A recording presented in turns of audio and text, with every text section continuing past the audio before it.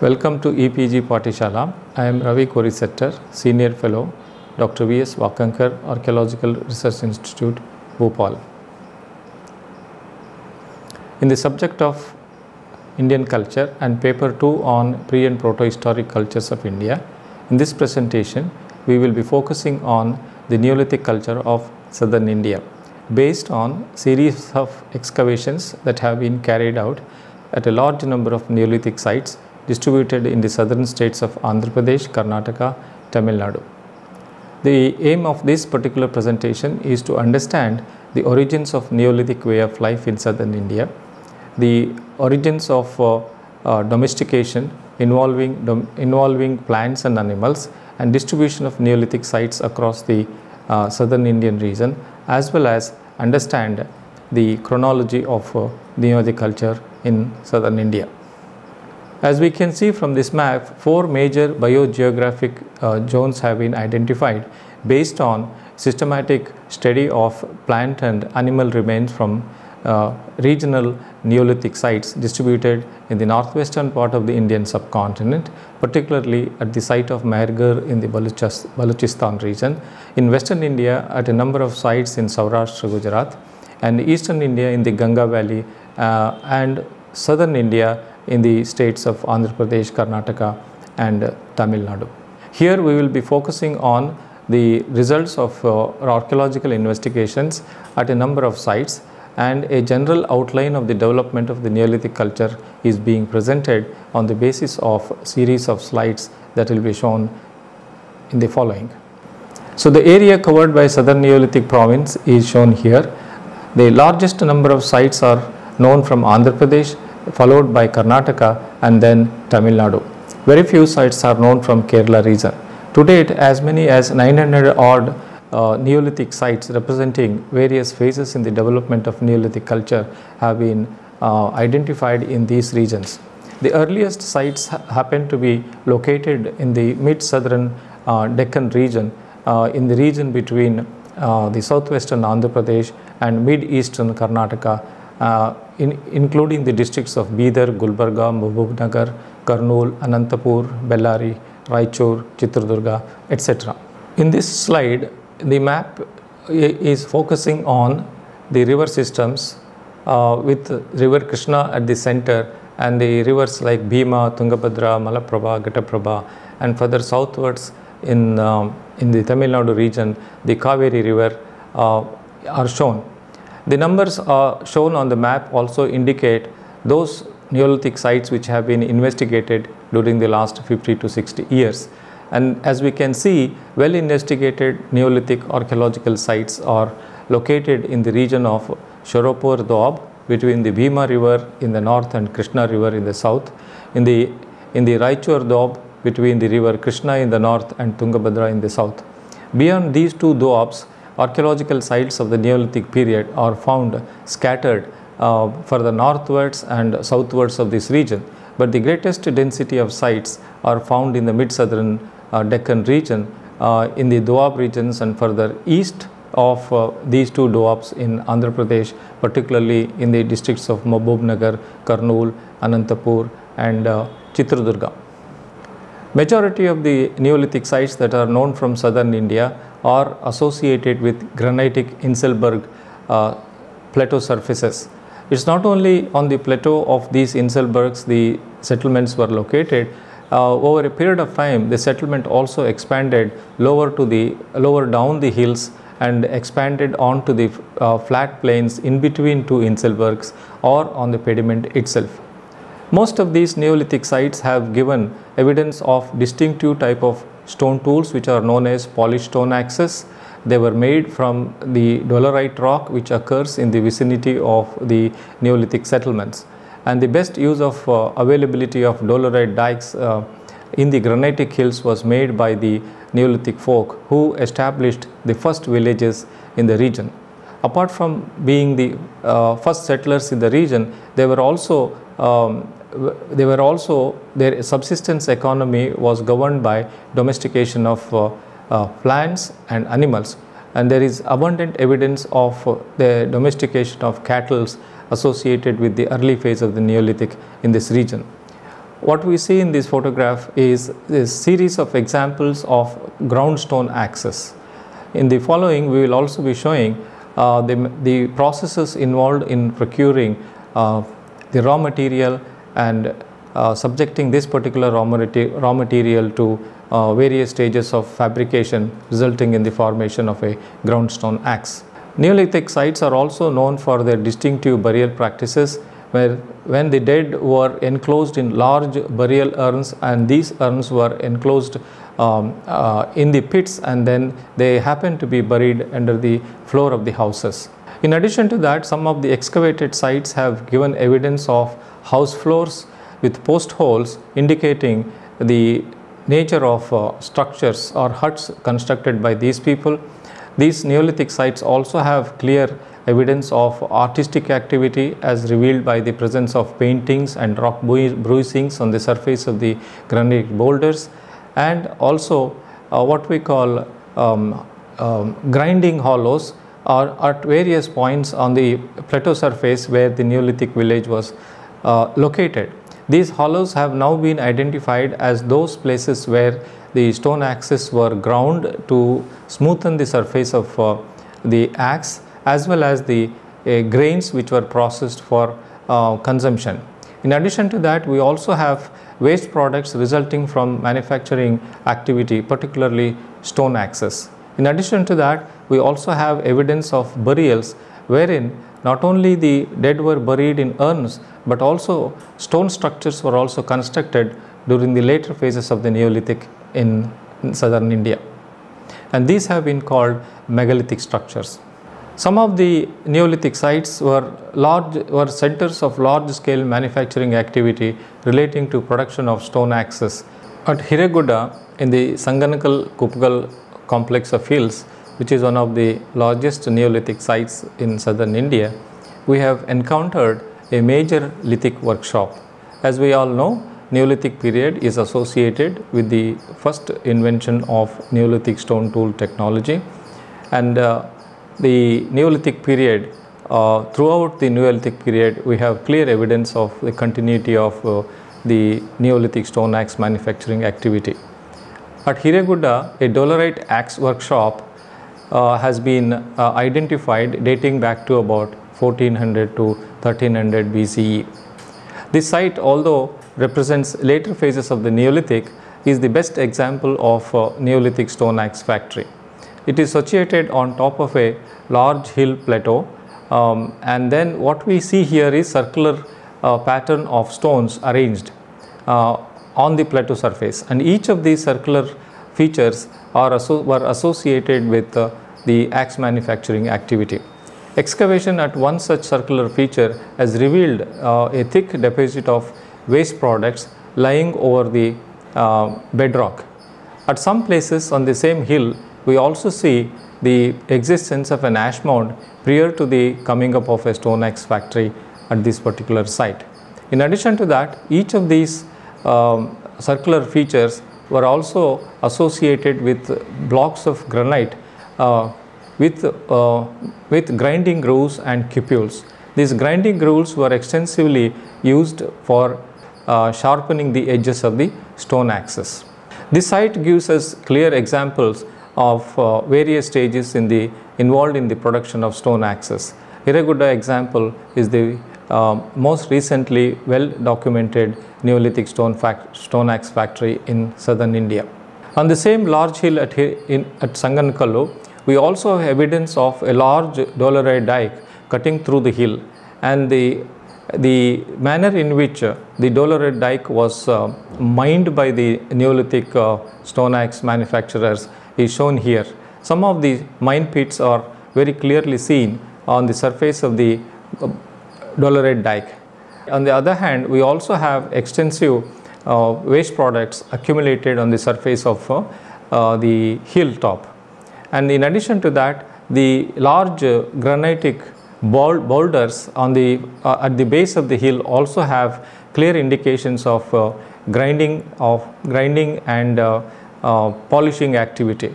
In the bottom part of this particular slide, we have a series of grooves indicating the manner in which the edges of the stone axes were sharpened. And the waste products which were left behind also lie scattered on the surface of the plateau here. In this photograph, we have two distinctive sections, one revealing the hoof impressions of cattle, another side revealing the representation of cattle on the granitic boulder surfaces. Cattle and hoof impressions go together with the Neolithic culture of southern India. A large number of Neolithic sites are associated with ash mound formations, and these ash mound formations were deliberate accumulation of cattle dung which were episodically set on fire. As a result of periodic burning of ashes, these at the same place over a long period of time, these ash mound formations have taken place. They are distinctively associated with Neolithic agro-pastoral communities. That is one thing, and they are also now being considered to represent some of the rituals performed by the early agro-pastoral communities in this area. The consistent co-occurrence of both Neolithic settlements and ash mounds have led to identifying the Neolithic culture of southern India as representing an ash mound tradition. As many as 200 odd Neolithic ash mound sites distributed in the central part of the southern mid-Deccan are a distinctive feature of the Neolithic settlements in this region. They range in time from 3000 BC to as recently as 1300 BC. During this time period, the Neolithic culture has been subdivided into three phases: phase 1, phase 2 and phase 3. These hoof impressions which are shown here come from an ash mound site called Utnur in the Mahbubnagar district of Andhra Pradesh.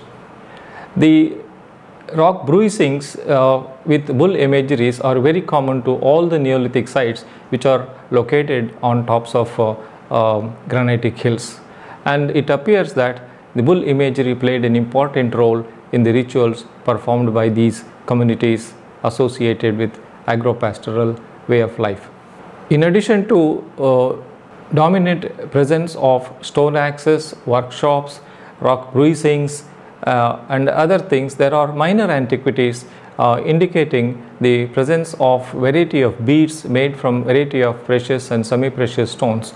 These kind of beads are common to Neolithic sites in this area, and they have been reported from a large number of sites, and a special effort at procuring raw material suitable for making beads from jasper, agate, cornelian, steatite are very common in this area.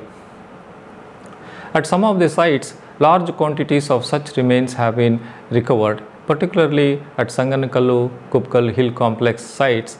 Large number of such beads made from a variety of precious stones have been documented.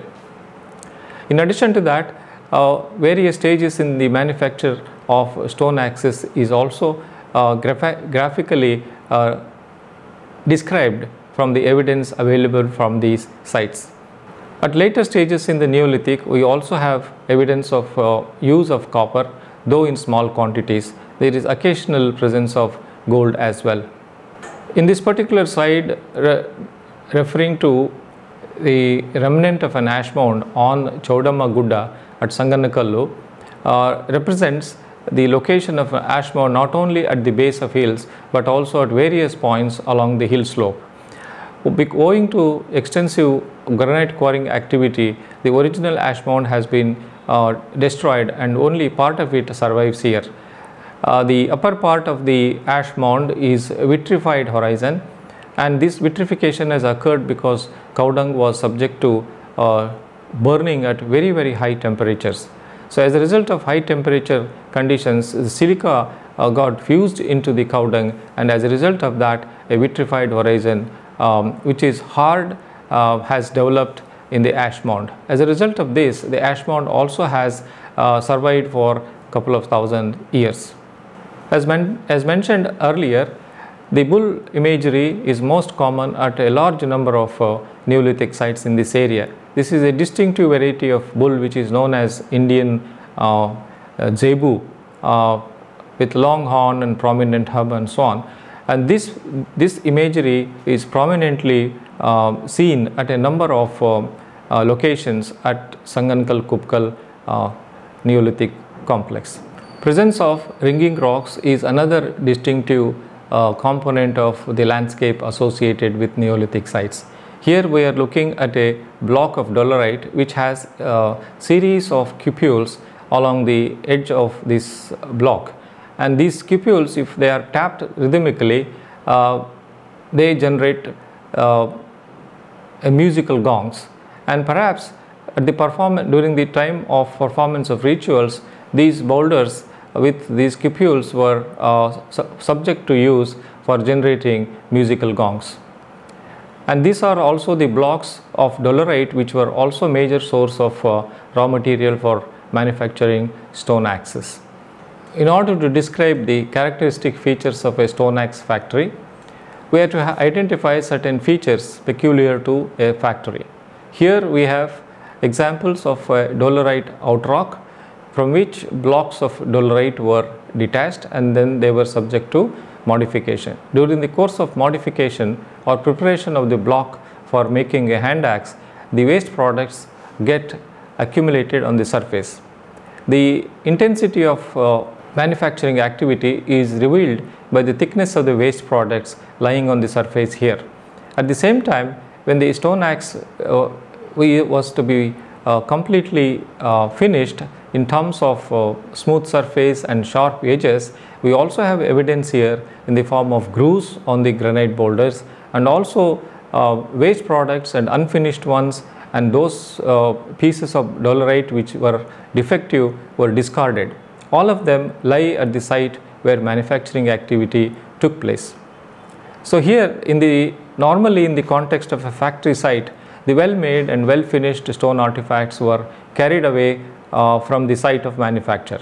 At the site of manufacture, what is normally left behind is waste products, discarded ones, and procurement and processing activity evidenced by the debitage and other associated products, including the evidence for grinding and polishing of the surface of the stone axes. This slides gives you an idea of the type of houses which were built by the first settlers during the Neolithic times. Most of the houses that were built were circular on plan with wattle and daub structures, and the post holes that have been seen at a number of excavated sites indicate the use of bamboo and other varieties of plant material for constructing the huts. We already discussed about the presence of hoof impressions of cattle in the ash mounds.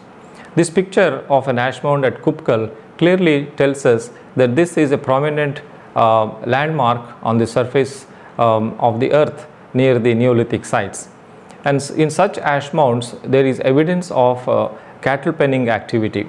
At sites like Utnur and Kupkal, series of investigations have been carried out in order to understand the processes involved in the formation of ash mounds. It is very clear to all archaeologists that these ash mounds were product of deliberate accumulation of cattle dung which was set on fire episodically. Most of the ash mounds that were distributed across this landscape have suffered considerable damage. At some places, the ash mounds have survived because of the presence of religious shrines on the summit of these mounds. Otherwise, even such mounds would have been brought under cultivation and leveling of the landscape. Several of these ash mounds were excavated. The Kupkal ash mound, Utnur ash mound, and ash mound at Palavai in Anantapur district was also excavated. Now, this particular slide gives us a clear picture of various stages of the formation of the ash mound. These ash mounds have a life history ranging in time from 100 to 150 years, and in some cases, some of the ash mounds have a life history of about 200 years. Recent investigations and dating of the ash mound formation has been made possible because of the availability of dating methods as well as suitable material for dating the ash mound formation. Another major excavation of an ash mound after the excavation of Uttunur in Andhra Pradesh was carried out at site of Budihal in the Hunski Valley of Karnataka. Here the site is associated with a series of ash mounds as well as a regular Neolithic settlement. The excavators have been able to identify ash mound and village as well as a butchery floor. This particular butchery floor has given evidence of large scatter of animal bones with cut marks, and that has been a clear evidence of the activity performed by the Neolithic community at this particular site. This particular slide reveals the various stages in the way in which stone axes were manufactured. Initially, a block of dolerite was procured that was subject to pecking. As a result of pecking activity, most part of the outer skin of the dolerite has been removed. Subsequently, a rough triangular shape was achieved by removing more flakes with deeper scars left behind on the surface of the dolerite.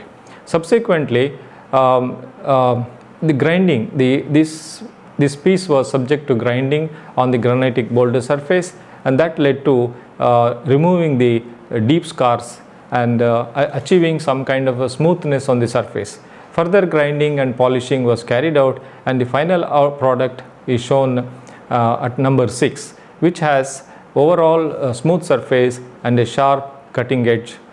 This cutting edge was achieved by grinding in the grooves that are shown in the previous slides. Polishing of the body of the stone axe was carried out on the boulder surfaces on tops of the hill at the site of manufacture.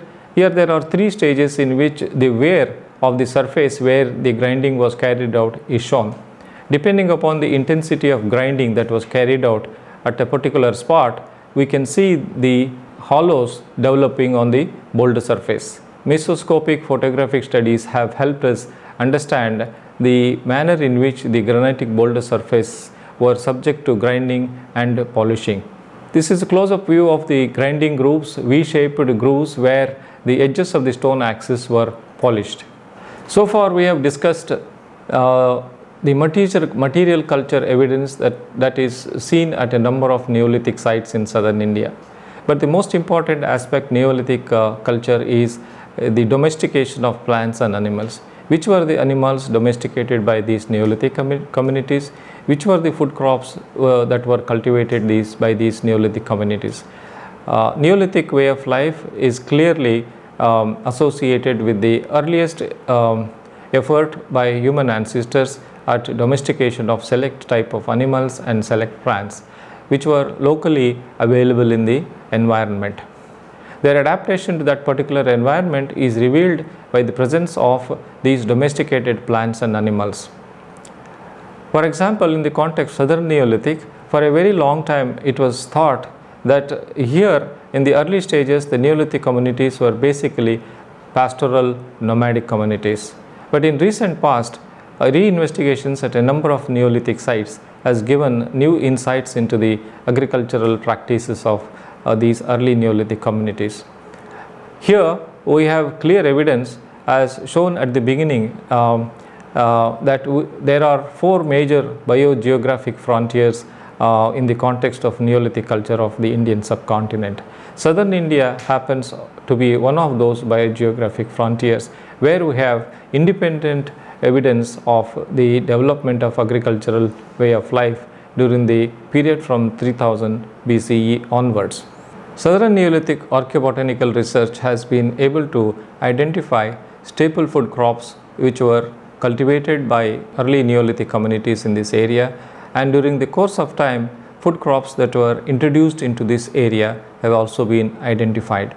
Here we have recurrent food plants, domesticated seed assemblages based on cultivation in the peninsular region. Native South Indian suite of crops included Setaria verticillata, which is known as bristly foxtail millet, Brachiaria ramosa, which is also known as brown top millet, and pulses such as horse gram is known as Macrotyloma uniflorum, and mung bean, that is Vigna radiata.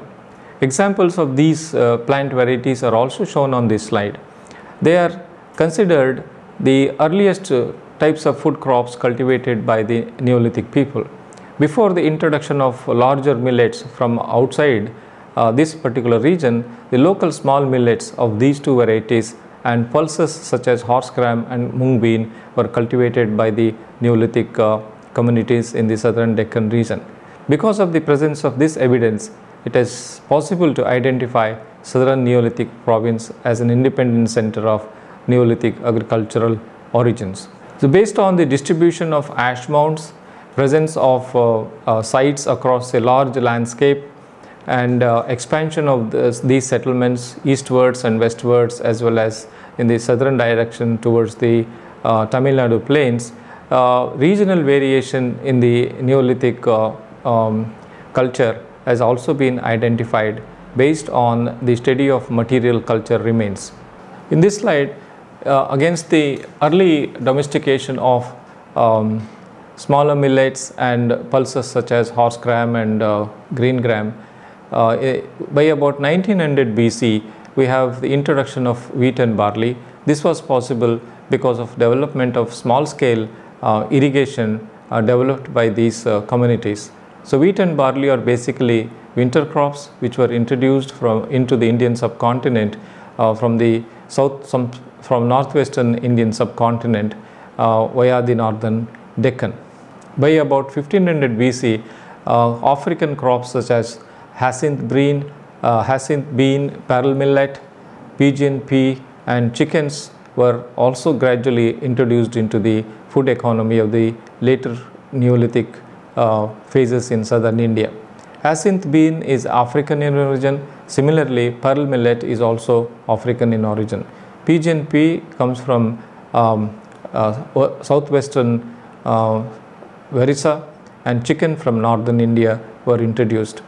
So during the course of the Neolithic, from about 3000 BCE to 1900 BCE, the early phase was characterized by domestication of local plant foods, and from 1900 BCE onwards, we have the introduction of crops of Southwest Asian origin as well as African origin.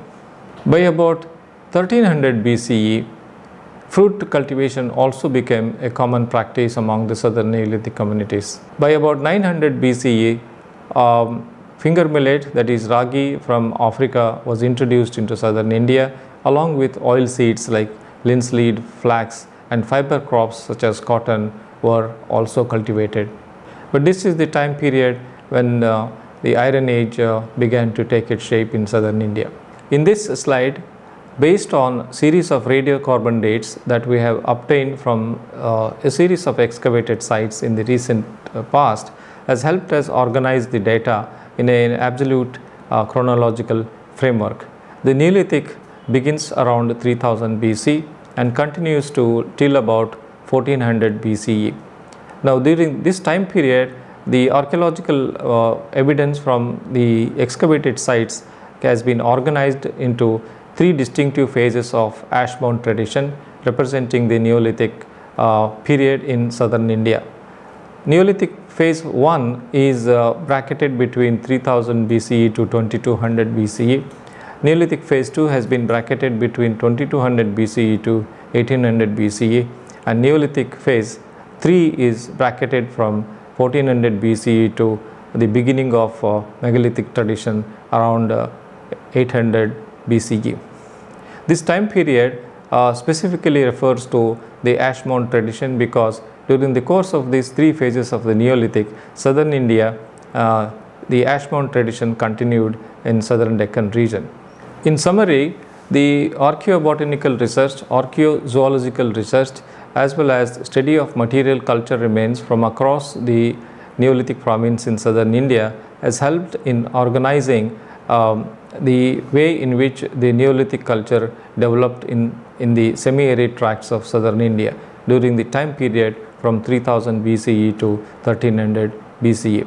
It has been also possible to identify this region as an independent center of agricultural origins during the Neolithic period. For more details, see the e-text. Thank you.